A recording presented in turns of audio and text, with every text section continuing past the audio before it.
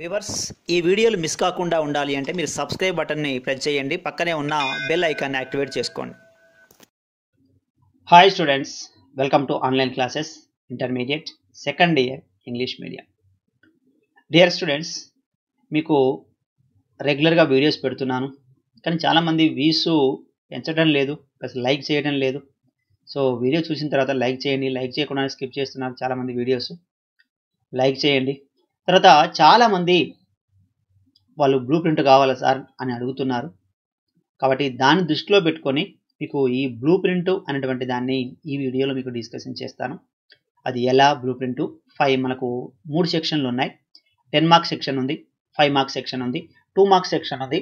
ఈ 3 సెక్షన్లకు సంబంధించి ఏ లెసన్ నుంచి 10 మార్క్స్ వస్తాయి, ఏ లెసన్ల నుంచి 5 మార్క్స్ అడుగుతున్నాడు, ఏ లెసన్ల నుంచి 2 మార్క్స్ అడుగుతున్నాడు అనే ఒక అవగాహన మీకు అంతగా లేదు కాబట్టి, ప్లస్ టెక్స్ట్ బుక్ చేంజ్ అయింది కాబట్టి వాటి మీద అవగాహన ఉండాలి అనేటువంటి ఒక ఉద్దేశంతో మీకు బ్లూ ప్రింట్ పెడుతున్నాను. ఆల్రెడీ తెలుగు ఫస్ట్ ఇయర్ వాళ్ళకి పెట్టేశాను, ఇది సెకండ్ ఇయర్ కాబట్టి మీకు లేట్ అయింది.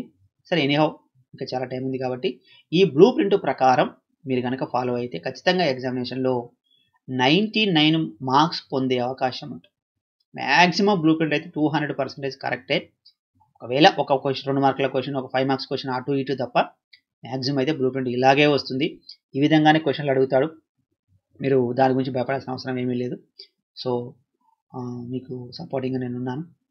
అందుకని ఈ బ్లూ ప్రింట్ ప్రకారం మీరు కనుక ఫాలో అయ్యి ఆ విధంగానే మీరు ఎగ్జామినేషన్లో ప్రిపేర్ కావాల్సి ఉంటుంది. సో మీరు చదువుకుంటారనే ఒక ఉద్దేశంతో బ్లూ ప్రింట్ కూడా తయారు చేశాను. సో దాన్ని మనం ఈ వీడియోలో డిస్కషన్ చేద్దాం. Telangana state board of intermediate economics second year English medium blue print లేదు వెయిటేజ్ ఆఫ్ మార్క్స్ అని కూడా అనొచ్చు. ఈ బ్లూ ప్రింట్ ప్రకారం మనం చూస్తే ఇందులో యూనిట్ నేమ్ ఉంది, వెయిటేజ్ ఆఫ్ మార్క్స్ ఉంది.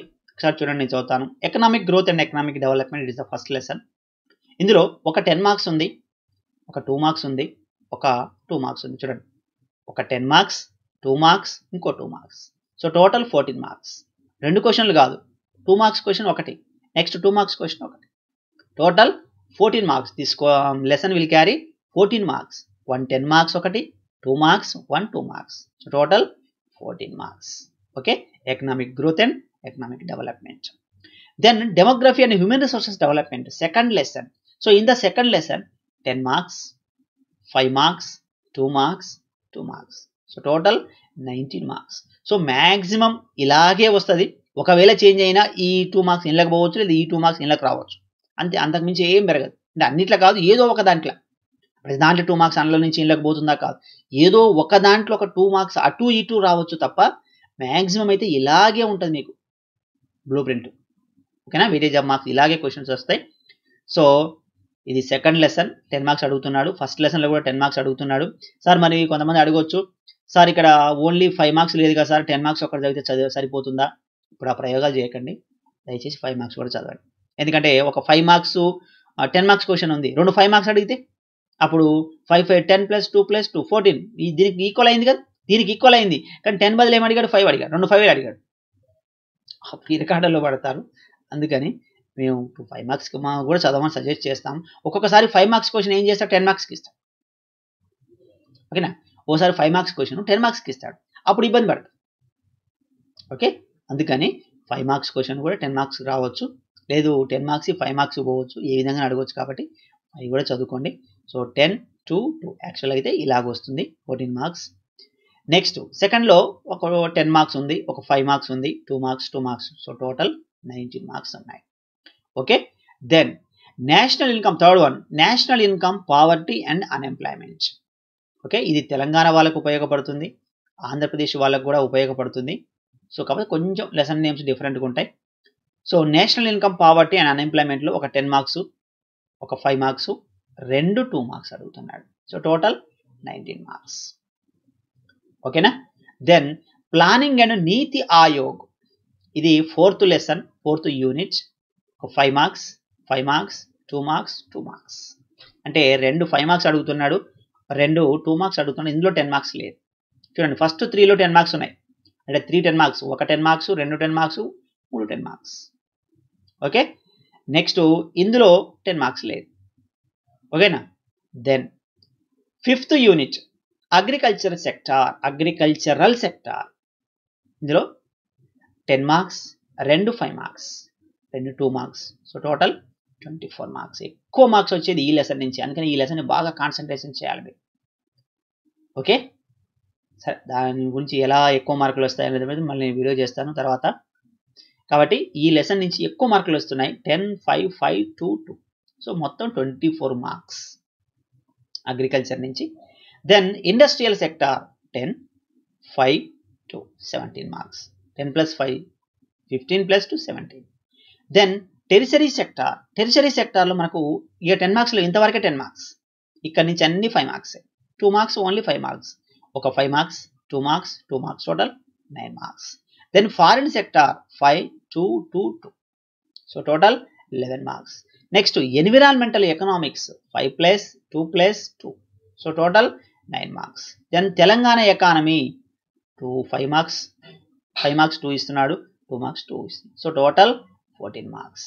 సో ఒక్కసారి మనం చెక్ చేద్దాం. ఒకసారి చూడండి, మనకు ఫస్ట్ సెక్షన్లో 10 మార్క్స్ క్వశ్చన్స్ వస్తాయి. ఈ 10 మార్క్స్ క్వశ్చన్స్ ఎన్ని వస్తాయి? 5 వస్తాయి. మరి ఆ 5 ఉన్నాయో లేవో ఒకసారి చెక్ చేద్దాం. 1 2 3 4 5 ఓవర్. ఓకే, 10 మార్క్స్ క్వశ్చన్స్ 5 వస్తాయి. ఈ 5 లెసన్స్ నుంచి వస్తాయి. ఓకే, నెక్స్ట్ 5 మార్క్స్ క్వశ్చన్స్ 12 అడుగుతున్నాడు.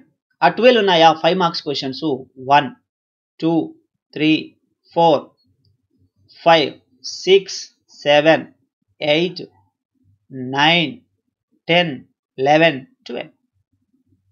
So out of 12 you have to attempt only 8 questions. Okay, next 2 marks questions ఎన్ని అడుగుతున్నాడు? మనకు 20 అడుగుతాడు. మరి 20 ఉన్నాయా లేదా ఒకసారి చూద్దాం. 1 2 3 4 5 6 7 8 9 10 11 12 13 14 15 16 17 18 19 20. Clear. So total 150 marks of question paper.